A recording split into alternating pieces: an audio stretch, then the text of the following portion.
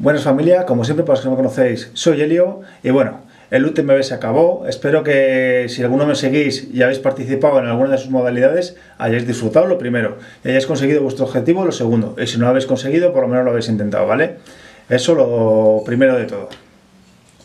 Segundo, deciros que bueno, yo no he sido muy seguidor de la prueba en cuanto a estar pendiente de página web de UTMB ni tal. Yo tengo que decir que he seguido la prueba gracias al gran Javier Ordieres, que ha hecho un trabajo increíble en Instagram con sus stories, poniéndonos al día en cada momento. La verdad que ha sido súper fácil seguir la carrera. Yo me he tirado todo el día en casa haciendo chapuzas y montando muebles, pero me ha sido súper fácil seguir la carrera gracias a Javi. Así que Javi, enhorabuena, vaya curro que te has pegado. Y bien, ahora viene el tema de este vídeo, porque este vídeo no es para hablaros ni de resultados, ni de clasificaciones, ni de historias, ya que para eso tenéis miles de páginas y como sabéis, a mí lo de las clasificaciones y los ganadores y los perdedores, pues a mí no me va. Decir que menos mal que no aposté dinero por Luis Alberto, porque si no habría palmado, pero bueno, una pena, me habría gustado que ganara Luis Alberto, tengo que deciros, y dar la enhorabuena a todos los participantes españoles por su trabajazo, ¿vale? No voy a nombrar ni a unos ni a otros porque al final se me va a olvidar alguno y a alguien se le ha molestado, así que enhorabuena a todos. Chicos y chicas, campeones, sois los putos amos. Del primero al último, ¿eh?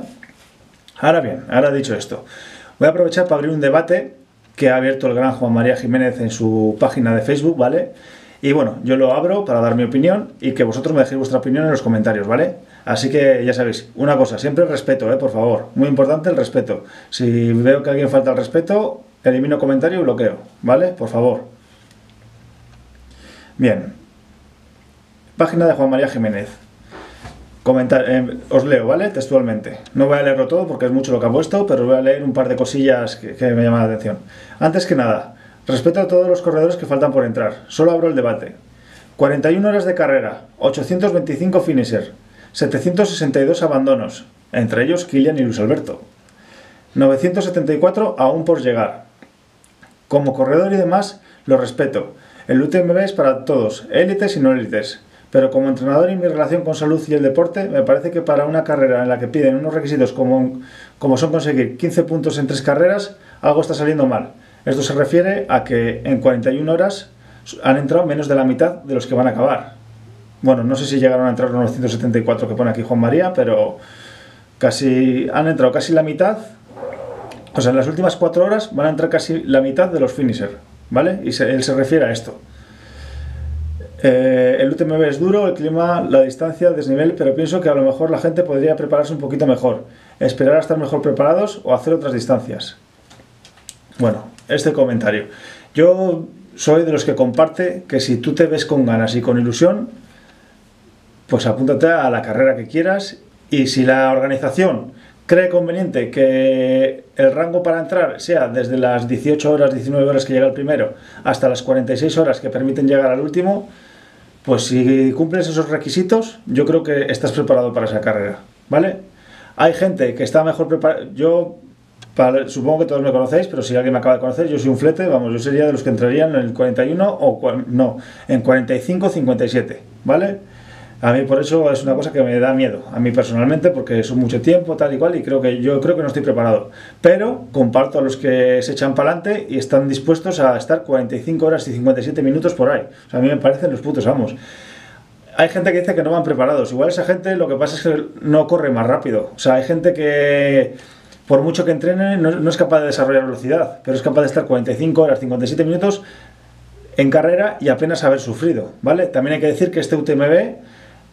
la climatología no ha acompañado, entonces supongo que eso también se ha visto afectado en por qué ha llegado tanta gente tan tarde, ¿vale?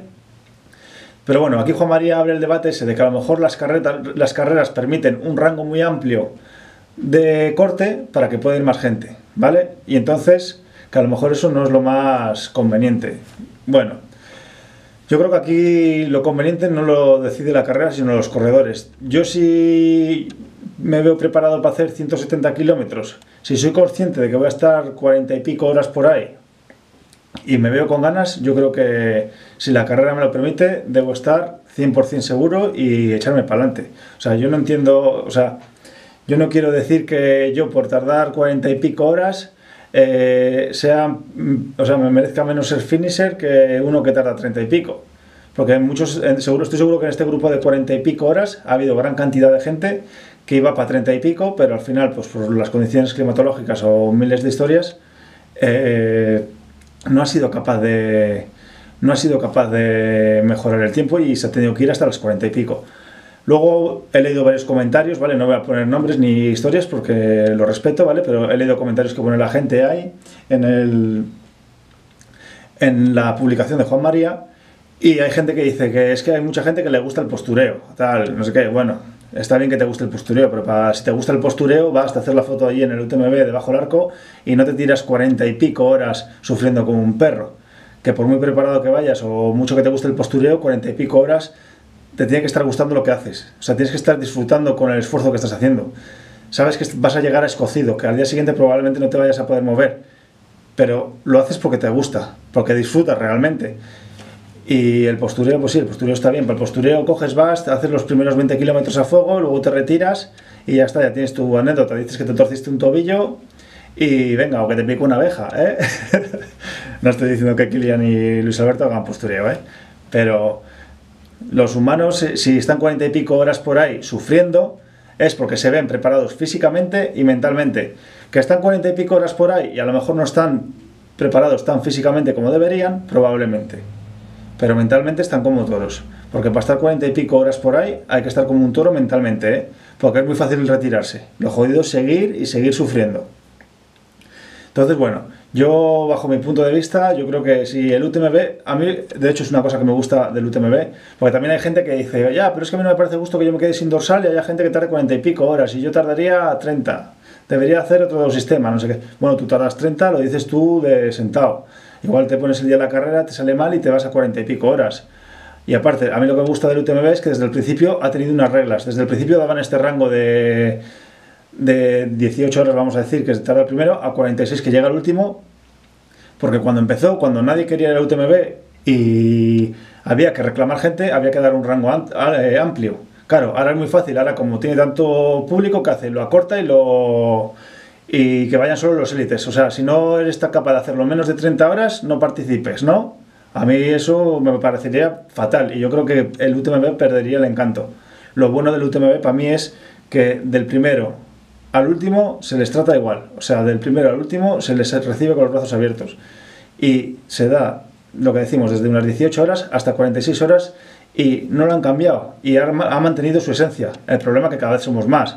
Y el problema es que, como yo, cada vez hay más sufridores, vamos a llamarnos, por no llamarnos fletes, ¿vale? Que nos echamos para adelante, nos liamos la manda a la cabeza y nos apuntamos a carreras que a lo mejor no estaríamos preparados, pero nos gusta sufrir. Y pues bueno, pues digamos que somos unos inconscientes. Pero como he dicho en algún otro vídeo, cada uno se mata como quiere, ¿no? Y si quieres tirarte 40 y pico horas por ahí escocido, muerto de frío y reventado, es cosa tuya y nadie te tiene que quitar la ilusión.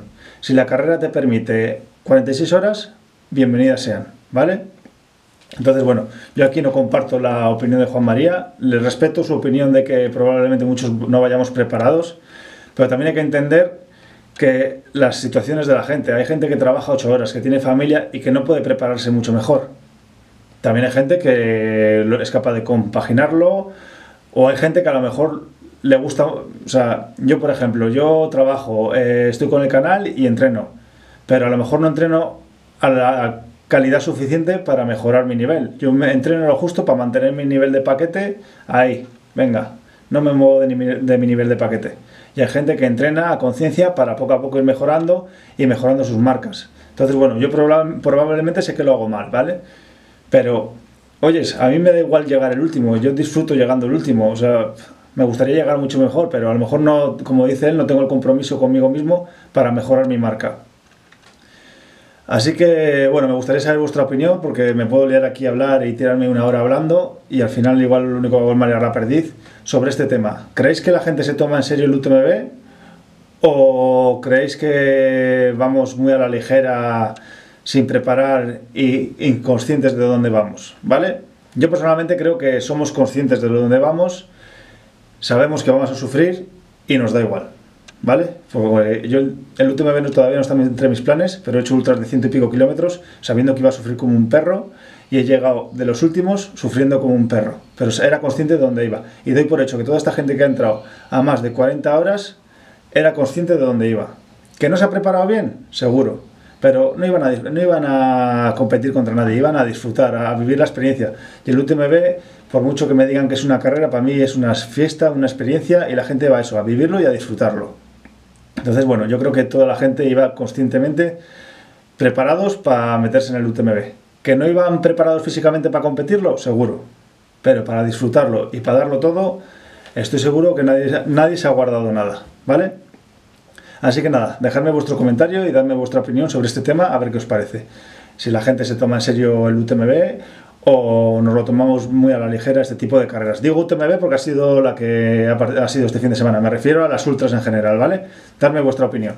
Así que nada, familia, si me acabáis de conocer, ya sabéis, suscribirse, darle me gusta al vídeo, que no cuesta nada, y hasta pronto. Nos vemos. Tenía preparado otro vídeo para hoy, pero me parecía más interesante este tema, así que venga, espero vuestros comentarios, ¿eh? Adiós.